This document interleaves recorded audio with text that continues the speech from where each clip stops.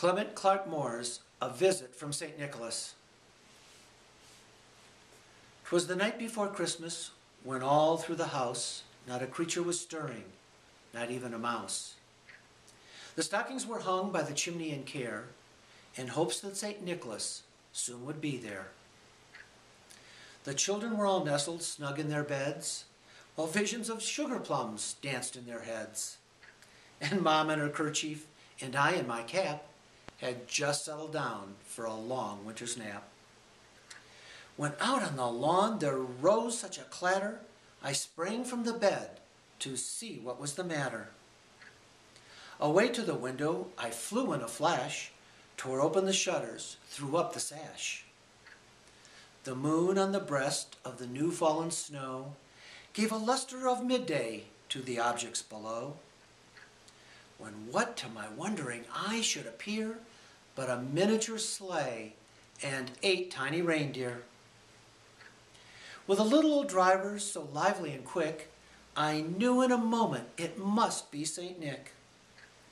More rapid than eagles his coursers they came, and he whistled and shouted and called them by name. Now Dasher, now Dancer, now Prancer and Vixen, on Comet, on Cupid, on Donner and Blitzen. To the top of the porch, to the top of the wall, now dash away, dash away, dash away all. As dry leaves that before the wild hurricane fly, when they meet an obstacle mount to the sky, so up to the housetop his coursers they flew, with a sleigh full of toys and St. Nicholas too.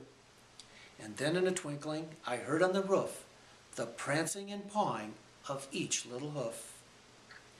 As I drew in my head and was turning around, down the chimney St. Nicholas came with a bound.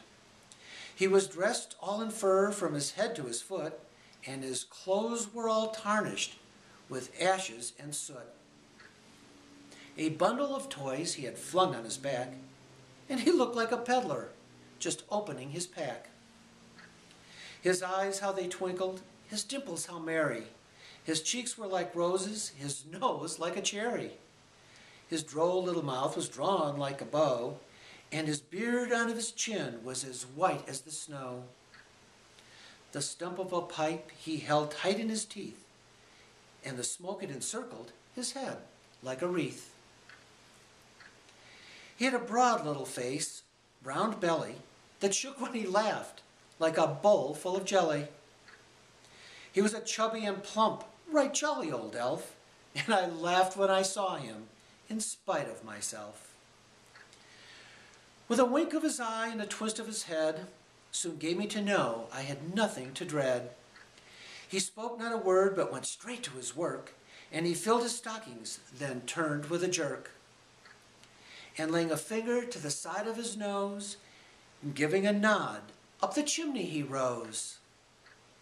He sprang to his sleigh, to his team he gave a whistle, and away they all flew like the down of a thistle. But I heard him exclaim as he drove out of sight, "Merry Christmas to all, and to all a good night." Merry Christmas, everybody.